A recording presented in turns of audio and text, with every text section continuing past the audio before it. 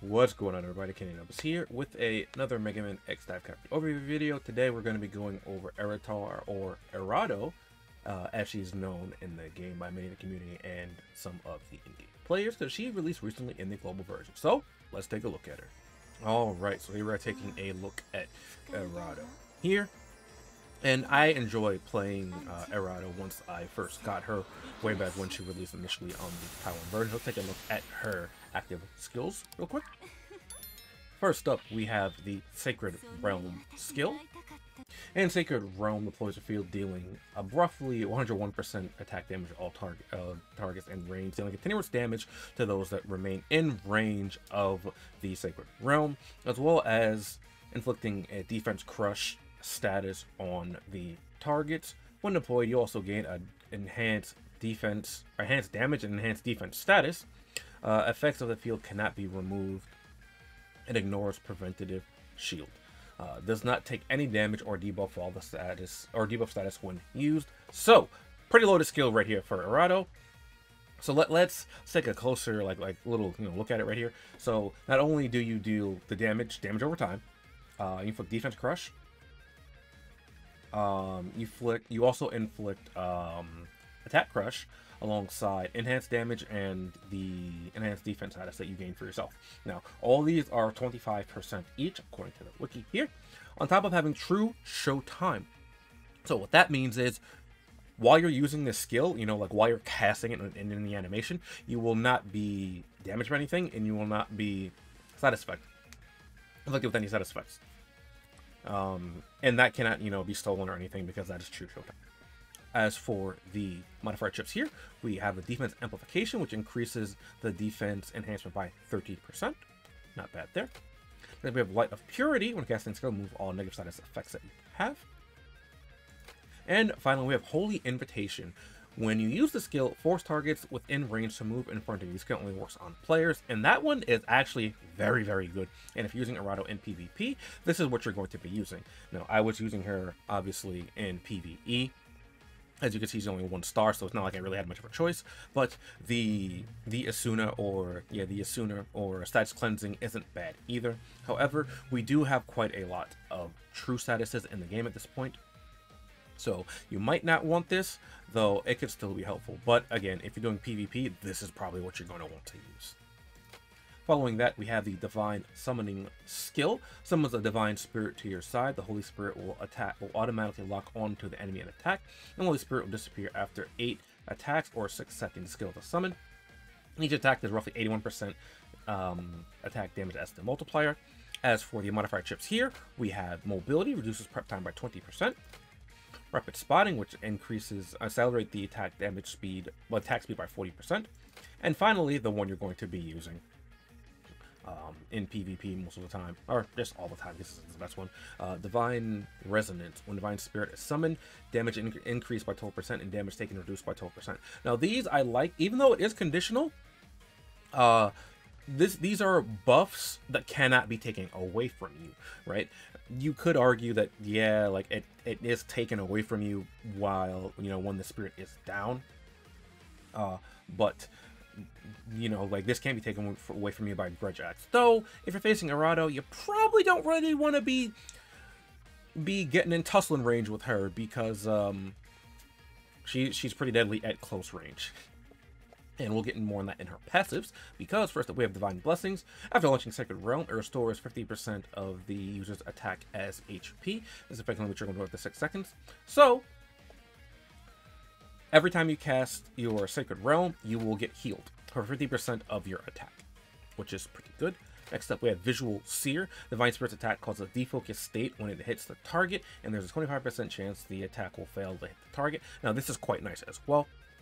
Now, this will be stopped by Preventative Shield. However, if the opposition does not have Preventative Shield, then they will get hit with Defocus, and they have a 1 in 4 chance to miss their attack. And if they happen to continuously hit that 1 in 4, not only are they going to be upset, but you will be pretty safe, as your HP will stay intact. Following that, we have Realm Erosion. When Sacred Realm hits a target and causes a slow status that cannot be removed and ignores the Preventative Shield, movement speed reduced by 30% and can be stacked up to 2 levels. Visual Seer's defocus status cannot be removed and ignores protective shield, and the effect increases a 50% chance the attack will fail to target. So now this defocus, now there's a 1 in 2 chance, 50% chance of the defocus resolving properly, which is much better than a 25% chance. Like, it gets doubled. So that's great for you. That's good for your opponent. On top of that, Sacred Realm, when it hits the opponent, it slows them down. And what do we know about Sacred Realm?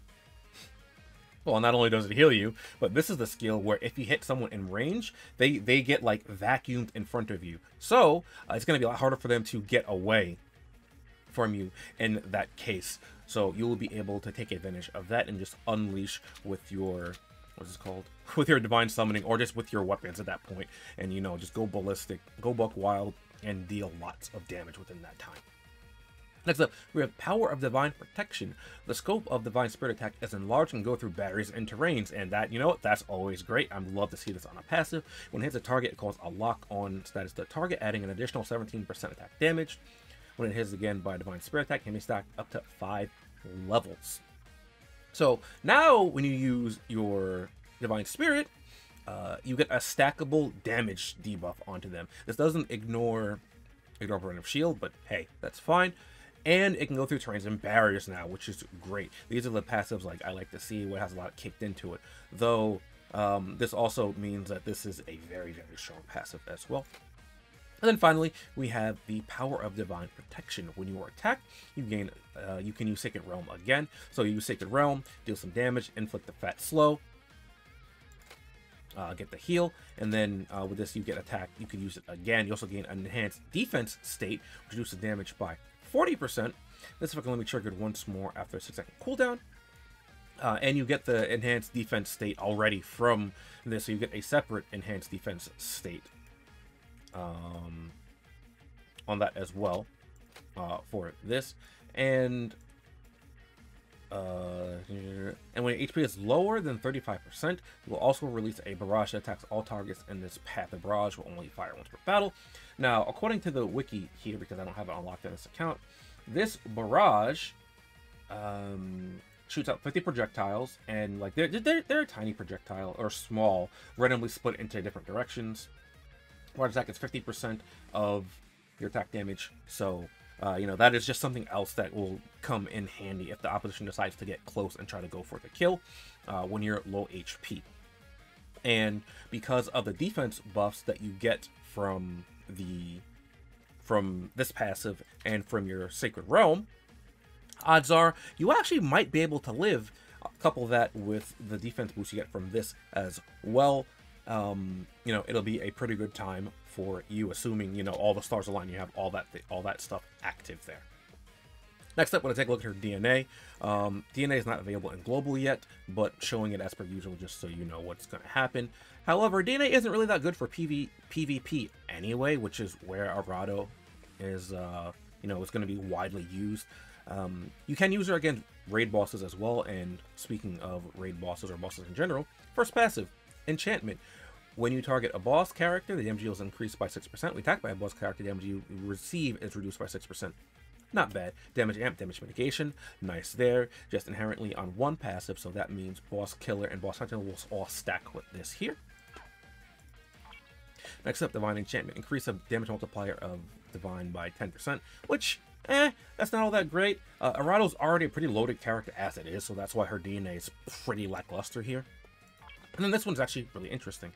Visual Destruction. After Divine hits a target, it will cause blind. After it is triggered, it can only trigger on 4-second cooldown. Now, the blind here is kind of decolon, to be quite honest with you. Blind isn't all that great in general. I don't really like it all that much. It doesn't really do all that much, realistically. Yes, it does obscure the screen, but you can still see the arrow, so you still know where, the opposition is.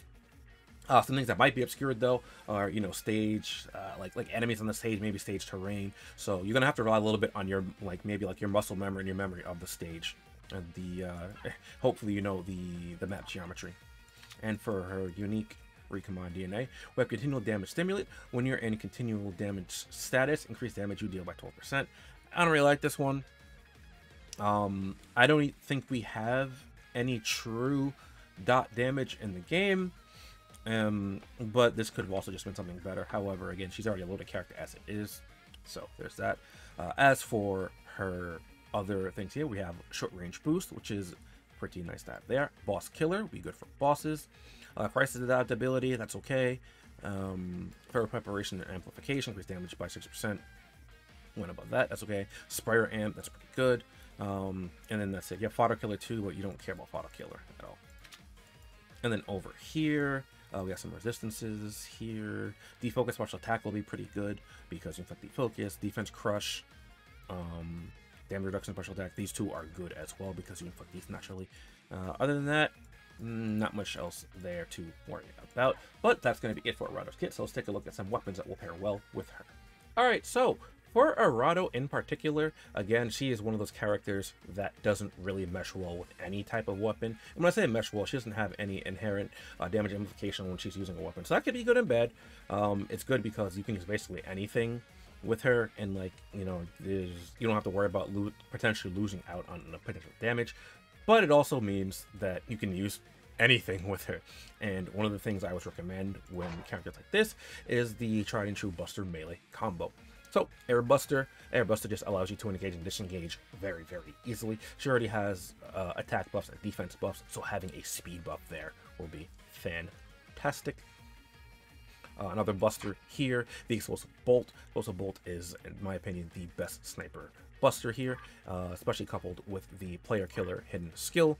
Now, you can opt to go with the Penetration hidden skill, but Penetration hidden skill requires a bit more coordination, might not be some good in open maps, and Player Killer is just more consistent. You can always just swap to it and deal more damage with it that way. Aside from that, we're definitely going to have to include the Sniper Buster. Oh, wait, did I pass it? I had to have passed it because I own Sniper Buster. Yeah, there it is. Sniper Buster is also a good option as well if you're using a long-range Buster. You know, but Explosive Bolt's better. However, this is this is a free Buster weapon that you can get by making it in the research lab. And on top of that, we have the limited Buster. What's called the Destructive Laser is also a option you can use as well. But I think you would want to use the other Busters, especially the Explosive Bolt. Oh, honestly, there is another one that I low-key forgot about, even though I like it. I just don't think it's as good. It's the Hawk Precision Buster. It is also a fairly powerful sniper buster. As you can see, this does 120%. This does 150. I think this does 120% as well. It does 120. But this also has the added effect of being able to pierce terrain. But in order to pierce terrain, you need to have your Quick Hunt buff active. In order to get that, you need to hit a target in mid to long range. Once you get to, I think, what is this, 2-star here, you can activate Quick Hunt in mid-range. Following that, the melee weapons I would recommend using are, as per usual, the Nightmare. Nightmare is just a good weapon. You can get a stackable attack buff on this as well. So you can go Nightmare, and you can go the Air Buster to engage or disengage very quickly, deal some damage. Another thing you can do is use the Ancient Relic for the utility of it.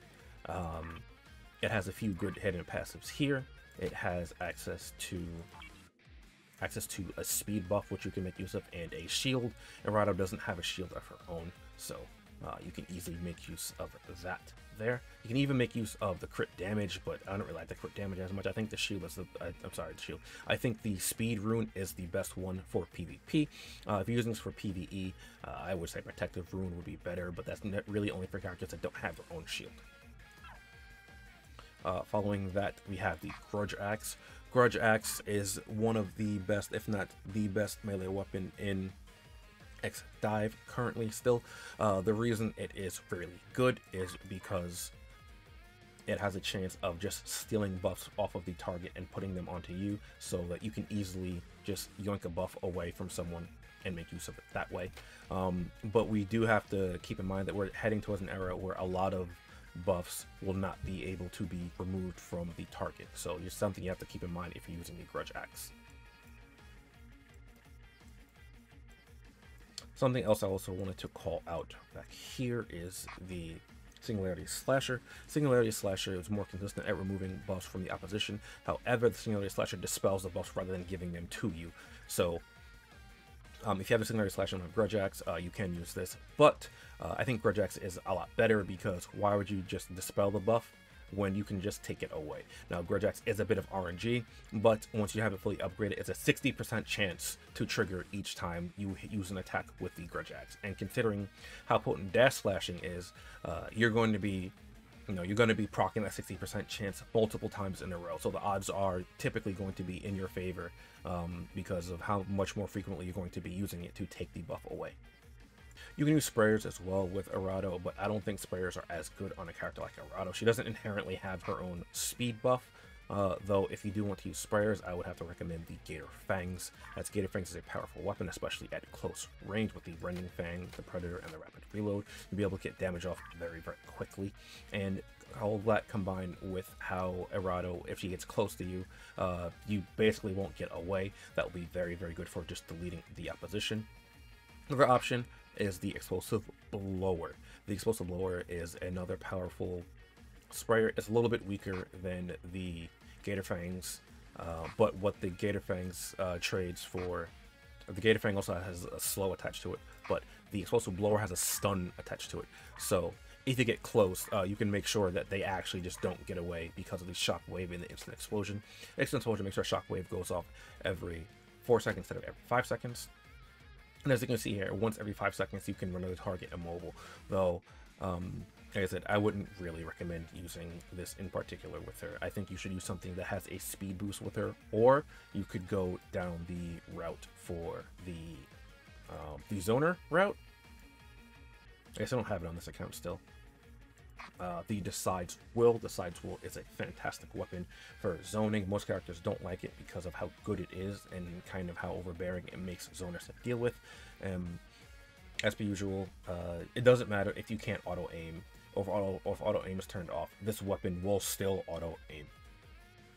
It has a laser, it can affect the mark status as well, and it pierces terrain, which is all very, very good if you're trying to deal damage from a distance. But if you don't have the Decides Will, you can always use the dollar store version in the Cannon God. Cannon God is, like I said, the dollar store version, Decides Will at home kind of thing. Pierces terrain, has long range, you don't need to really even be on screen when hitting with it. However, the Cannon God does not have the mark capability or the auto aim capability, so you have to worry about that. And outside of that, I think that's basically if you're using Erato for PvP. If you're using it for PvE, obviously it's going to depend on what you're doing in PvE. If you're fighting a boss, boom, you want the Sinister Shadows Neighbor.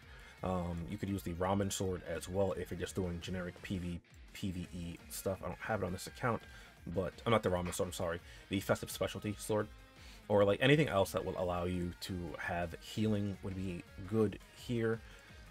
So maybe the Bubble Bomber or the Heart Spray Gun for sprayers, the Super Mag Gun for machine guns. Also, I didn't mention the Neon Laser for bosses and the Sinister Gatling Gun for bosses as well.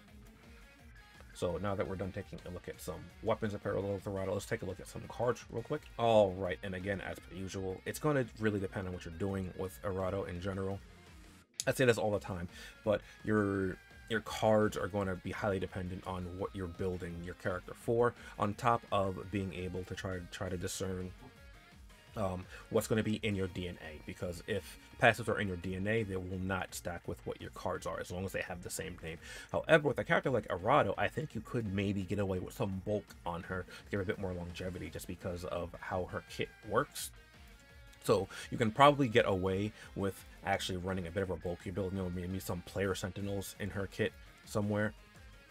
So that will be something good to have in her kit. I don't remember something that has player sentinel right now though. I am drawing a blank. However, something that will work well on her is the Akuma card. If using her PvP, the Master of the Fist will increase damage and damage done, damage taken in PvP by players. It will stack with Player Killer because that's a different name. You also have the M Bison card as well because M Bison has the Player Killer too. But these two cards are from the Street Fighter collaboration, so if you didn't get them then, you missed out on them. However, there are other cards that have Player Killer attached to them. We have the Sigma S4 second card, and we have the Life Aura card from base. You can get these from the token shop, so you can get those there. And if you're really trying to ball on a budget, like really budget, there is the Mac card, which you can get from card packs. That's available through RNG. If I can find it down here, right here, that's Player Killer 2 and fully max. Otherwise, it will have Player Killer 1. Or the Wheel Gator card, which you can make in the research lab. That's Player Killer 1, but when max, it will have Player Killer 2. Now, outside of that, we have the... Oh, yes, we have the Double Elite Hunter setup. If you're going to Buster Melee, this is what you're going to be using.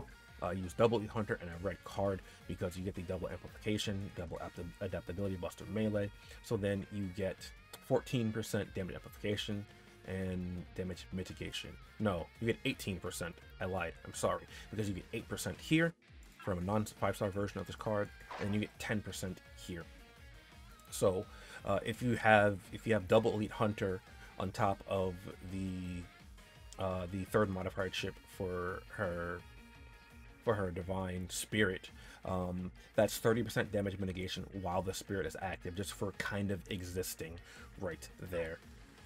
So off of your cards alone. And then a good red card to pair with this is the Excess Memories card, which you can get from the Deep Recorder. I think it's up here. Yep. Excess Memories, Buster Amplification there. Or you can use the X in Zero card. This card, I think, was available as a monthly reward, so you might not be able to get this anymore. If I can find it. Ah, yes. The X0 card here. Buster Adaptability. Has that. And also has Adversity Amplification as well. Another interesting tech that you could do if you really want to lean into the defocus special attack, or the defocus side of things, you can add the Heat Gut style. Just 2 of these, because you need 3 reds, you can stack 2 of these. This should be 14%, I believe. If this is at 5-star, you have one at 4-star, so that'll be 8 and 6, that's 14%. Additional damage on the target is the focused. The Douglas card also could work as well for the double if you're using Buster Melee. However, you only get double amplification from this. You don't get the double adaptability from this. Here's a card with Player Sentinel right here. The Spy Devil card, so that's Player Sentinel 2.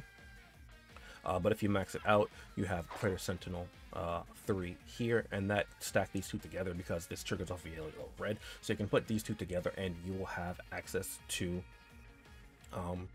14% damage mitigation while in PvP, on top of the 12% that you get from Eratoeir's passive just in general for having the spirit out. Which, I also forgot her Divine Realm passive, which decreases damage you take by 25%, amplifies damage you deal by 25%. So then you do even more damage. And if you opt to go with the double Sentinel build with this card right here, you actually also get out of control special attack. And if you happen to be using the Grudge Axe, you deal even more damage out of control special attack. That's 14% more damage if you're using the double Spy Devil setup. Alright, I think that will wrap up things here for Eratoeir. She's a pretty good unit.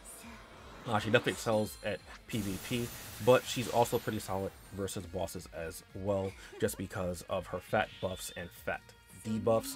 They are very, very potent, and she has sustainability with her healing passive due to this, and she can semi-skill spam because of this and get even more damage mitigation through that. So she's pretty decent at that as well.